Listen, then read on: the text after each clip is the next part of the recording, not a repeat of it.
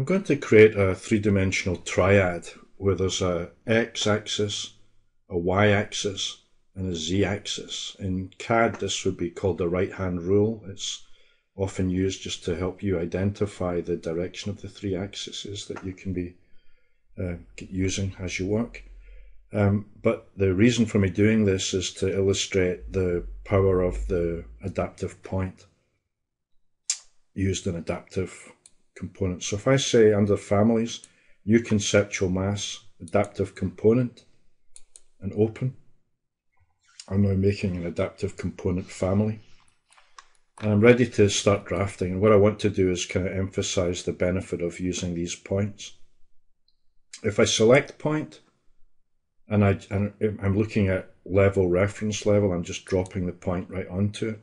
What I'm going to do is use the align tool to move that point. So if I pick the plane, and then the point, and the plane, and then the point, what I've done is, because these planes intersect at 0, 0, 0, I moved my point to that location.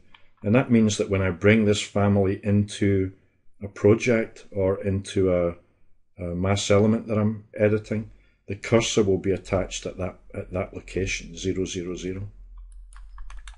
What I've got at the moment is a reference point. It's not an adaptive point. So the way I convert it is I select it, and then I go up to the top here and I say make adaptive.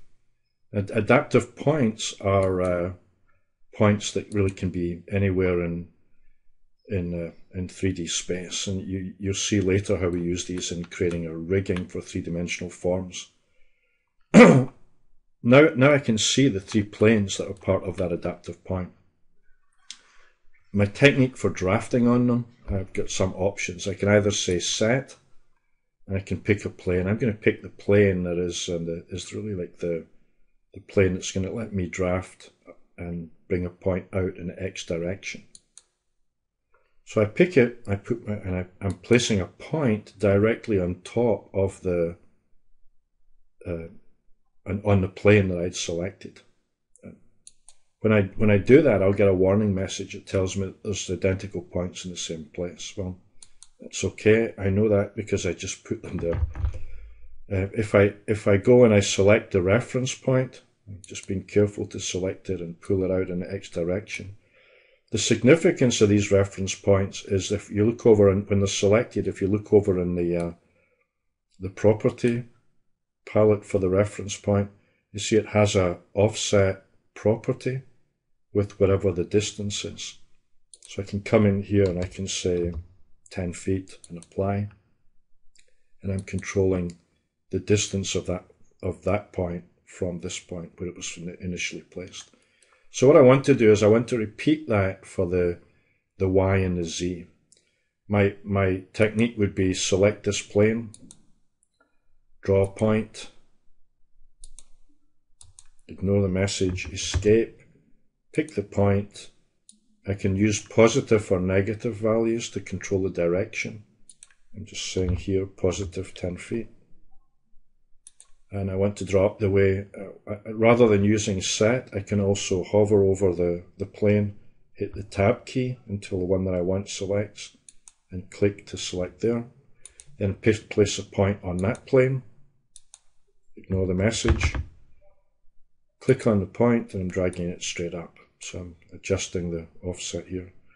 And I'll set that to 10 feet as well. So what I've got is in X, Y, and Z, I've got 3 points that are 10 feet from the adaptive point itself.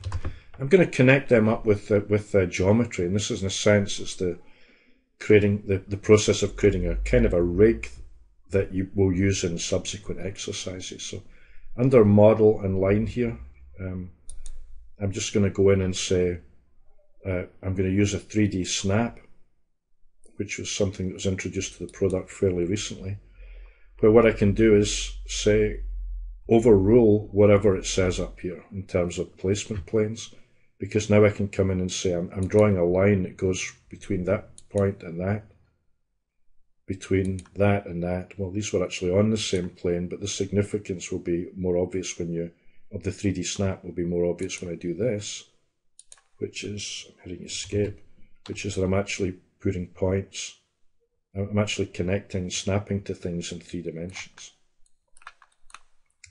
Okay, the triad's almost finished, but what I want to do is I want to give them a color, R, G, and B, red, green, and blue. In fact, it's the same convention that we use in the product. So what I'm going to do is I go to the Manage tab, I'm going to go to Object Styles, I'm going to look at the generic models here, and what I'm going to do is say, let's create a subcategory of, let's call it X-line, Y-line, and Z-line.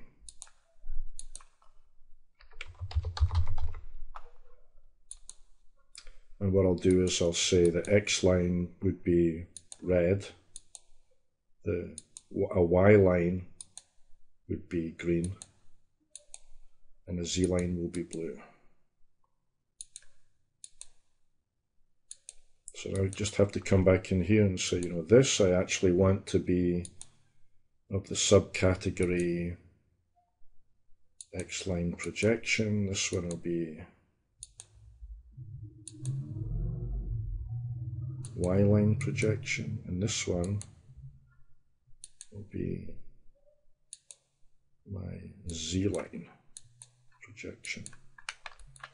Okay, now let's save this. So what I'm going to do is click on the Quick Access Toolbar, Save, and I'm going to point to my class folders, which are under IPD Training, Class Files, Exercises, Adaptive Components, Class, and point to Adaptive Point, a Triad. And you would type in my triad. I've got one already, but I'm just overruling it, overwriting it. So there's my triad.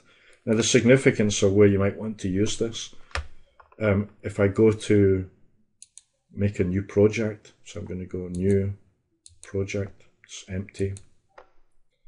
But what I'm going to do is go to the massing in sight and say, create me an in-place mass. It tells me it's turning on the display of mass objects, which are in each view are normally switched off.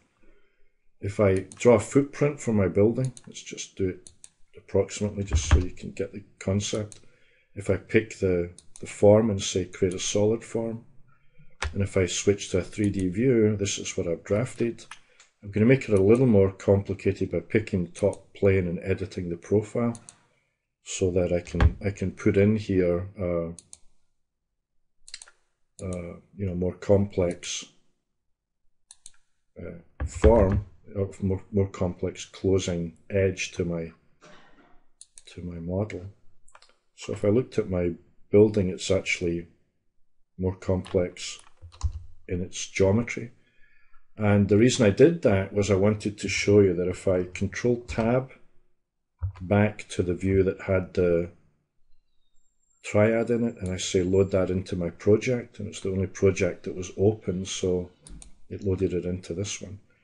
You see how I can pick the face of the model and have the Triad show me what is the X, Y, and Z direction. But more significantly on this curved face, you see how the adaptive point is letting it adjust to the surface conditions. Let's see what's going on there. The ability to do that is something that's critical for us to create complex panels.